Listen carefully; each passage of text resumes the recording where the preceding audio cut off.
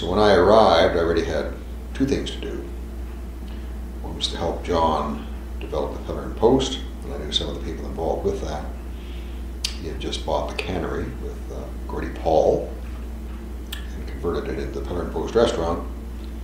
The other aspect was working with Calvin on getting something called the Niagara Institute. It was just an idea at that point going.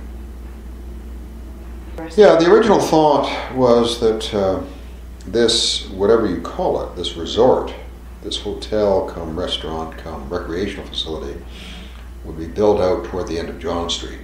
And 50 acres of land had been acquired.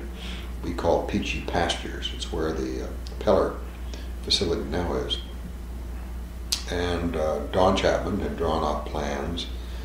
I forget how many rooms we anticipated, but it was something like 80, and a restaurant and a pond and things to do there. That was long before anyone else contemplated that. It was really the first of its kind.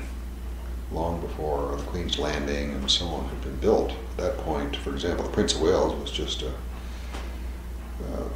ragtag place. Ladies and escort signs over the doors, that sort of thing. So that didn't work out, although we held the land for a period of time because John, with Gordy Paul, who was a restaurateur and hotelier in Niagara Falls, had bought the cannery and developed the Pillar and Post restaurant there. So instead of going to Peachy Pastures and building, the group decided to build onto the Pillar and Post restaurant. And then the first phase of the inn, the Pillar and Post Inn, was built in 1973.